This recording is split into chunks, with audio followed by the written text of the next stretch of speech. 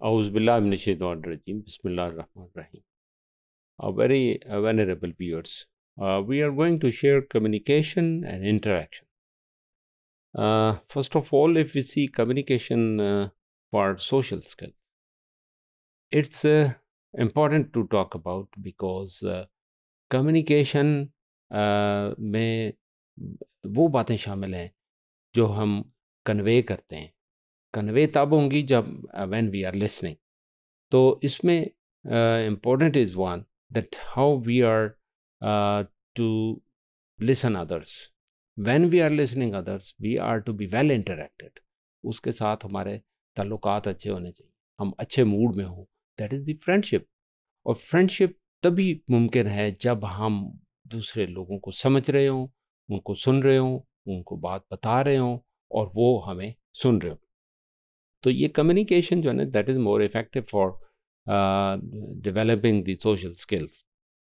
इसमें non verbal communication हैं, यानी बात तो हम कर रहे हो लेकिन ये है कि with gestures, with good gestures, the good things are to be communicated with the good gestures. इसी तरह जो हमारी लैंग्वेज है, that is making our expression very powerful. यानी जो लफ्ज़ हम कह रहे हैं उसके साथ हमारे इमोशंस भी शामिल हैं, उसमें हमारी बॉडी लैंग्वेज भी शामिल है.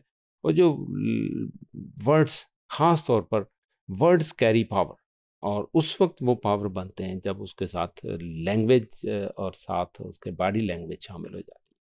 और इसमें वॉइस की जो टोन है, उतार चढ़ाव, और उसका बयान और उसका अंदाज़ कम्युनिकेशन का, ये उस मैसेज को पावरफुल बना देता है कि what we want to communicate.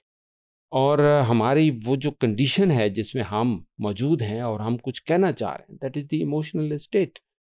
तो इमोशनल स्टेट बयान करने के लिए या उसके लिए the very important is about communication. और उसके इजहार के लिए लफ्ज़ों की ज़रूरत है, लफ्ज़ों की सूटेबिलिटी होना ज़रूरी है. और फिर यह है कि those are to be compatible, very compatible with the body language. इसमें जो लिसनर है उसका एटीट्यूड हमें देखना है कि how that person is ready to listen अस, और या हम उसे वी आर लिसनिंग, तो how they are to be reflecting all the things. उनके आईज़, इंटरेक्शंस, उनके बॉडी लैंग्वेज, ये सारी चीज़ें काउंट हो रही होती हैं. और फिर यह है कि कुछ नॉन वर्बल बिहेवियर्स हैं, यानी हम उनसे किस तरह से एक्शन करते हैं, हमने एक्शन किस तरह से किया है, हम उनको यानी खुशी का इजहार हाथ खोल के, हाथों के इशारों से चीज़ों को हम कर रहे हों. और फिर यह है कि जो नॉन वर्बल एक्शंस हैं वो हमारी आँखों का चपकना, फेशियल एक्सप्रेशंस, खुशी का इजहार, और with widened eyes and open eyes, और फिर यह है कि इसी तरह विद स्माइलिंग फेस. तो ये हमारे नर्म जो ऐसे बिहेवियर्स जो हमारे नॉन वर्बल एक्शंस को शो कर रहे हैं. और ये ज़रूर ऐसा होना चाहिए कि बच्चों को इसके बारे में हेल्प आउट किया जाए कि this action is good, very good, excited. और जब वो चीज़ें मॉडल की जा रही होंगी, बच्चों के सामने पेश की जा रही होंगी, तो बच्चे इसमें दिलचस्पी लेते हैं. और पोस्चर्स हैं मुख्तलिफ़ तरह से, किस तरह से कौन सी चीज़ कन्वे होती है, खुशी का इज़हार के किन किन एक्शन से हो सकता है. ठीक है, शाउटिंग, और फिर यह कि लाउड स्पीकिंग, और फिर यह खेल में किस तरह से बच्चे एक्साइटेड होते हैं when they are in a winning situation.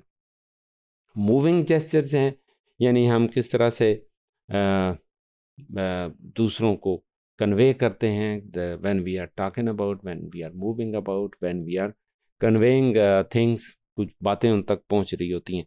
इसी तरह कुछ फिज़िकल डिस्टेंसेस हैं, कितना क्लोज होके किसी के बात करनी है, कितना दूर रह के किसी से बात करनी है. The teacher is here, the friend is here, how to what extent we be close to the others.